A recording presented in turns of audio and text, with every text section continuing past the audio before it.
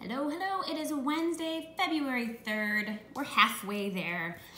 Oh, to start off, I ask you to calculate each product and simplify when you can. It means if your answer is not in simplest form, write it in simplest form.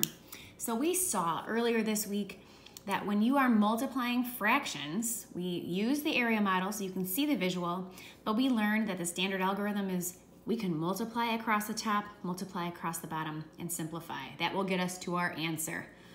So for number 1 times 3 is 3, 2 times 8 is 16, and there's not a number other than 1 that goes into 3 and 16, so that is set. That's simplest form. Number 2, 3 times 2 is 6, 4 times 3 is 12. Now with this one, I should not leave it as 6/12, right? 6 is the largest number that divides into both of those. Sorry. So if you divide them both by 6, divide by 6, divide by 6, 6 divided by 6 is 1, and 12 divided by 6 is 2. So you, of course, should have 1/2 for number 2. Right, for number 3, multiply across the top. 5 times 1 is 5. 6 times 3 is 18, and there is not a number other than 1 that goes into both of those, so that one is all set. For number 4, 1 times 1 is 1.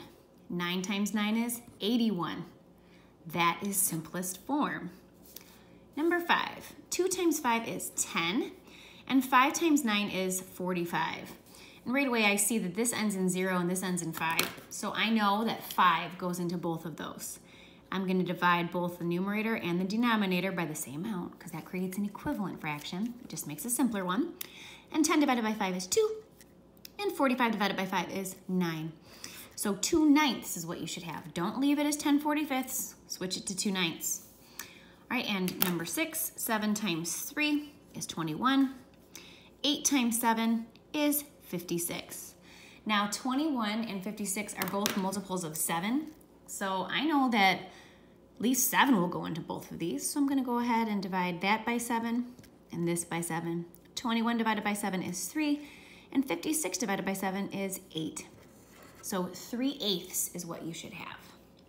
Now for number 7, it says to solve problem number 1, this 1/2 times 3/8, using a visual model, because we do have to understand this visual model. So let's do that. If I want to take half of 3/8, that means the first thing I need to do is put 3/8 on here. That means I need to cut this up into 8 pieces. So there's 4 on that side, 4 on that side, and I want 3/8. So 1, 2, and 3. Okay, now I want to show a half because it's half of 3/8 on the other side. So I'm going to split this whole thing in half. And 1/2 would mean one of these pieces would be shaded.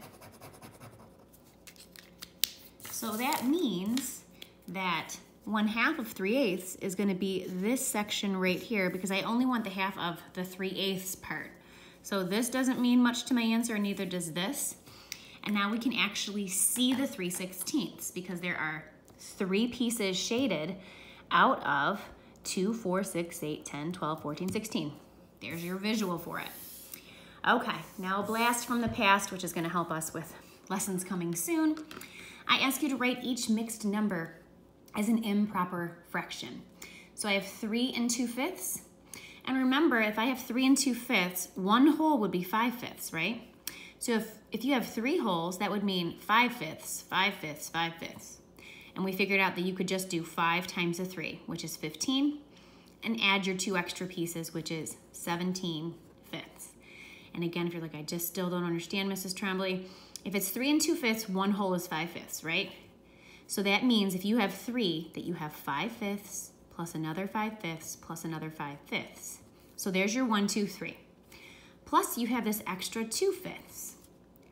So for my final answer, I'm adding up. I have a common denominator that stays 5, 10, 15, 16, 17. So the shortcut way to get this is just, you know that you're going to have this 5 3 times. So just do 5 times 3 and add that extra 2. Okay, number 9. So I'm going to have 9/9 7 times. That means I can do 9 times 7, which is 63, plus 1 is 64. ninths. For number 10, I'm gonna have 10 twice. So 10 times 2 is 20, plus that extra 9 would be 29 tenths. And if you want to list this out, if that's helpful, then go for it. I just want you to be able to come up with this answer. It's not my way or the highway. Okay, now we're gonna do the opposite, and you're supposed to write each improper fraction as a mixed number.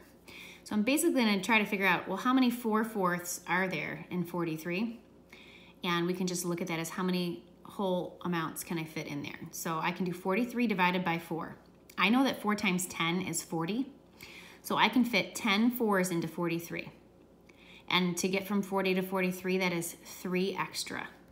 So 10 and 3/4, remember your denominator never changes. And now you can check your work by doing this. 4 times 10 is 40 plus 3 is 43/4. All right, for 5/4, I know I can fit one group of 4/4 out of this, and then I have 1 extra out of 4. And again, think about it this way. I can fit 4/4, and then I have 1 extra 4th, and that would make 5/4, and within this, I have 4/4, which is 1, and 1/4 left over. And with this, I could have done 4/4 plus 4/4 plus 4/4, 10 times.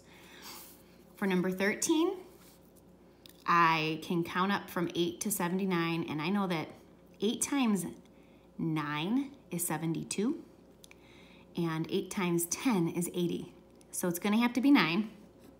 So to get from 72 to 79, how much is left? 7/8. So 9 7/8 is what you should have for that. All right, you are all set. See you soon.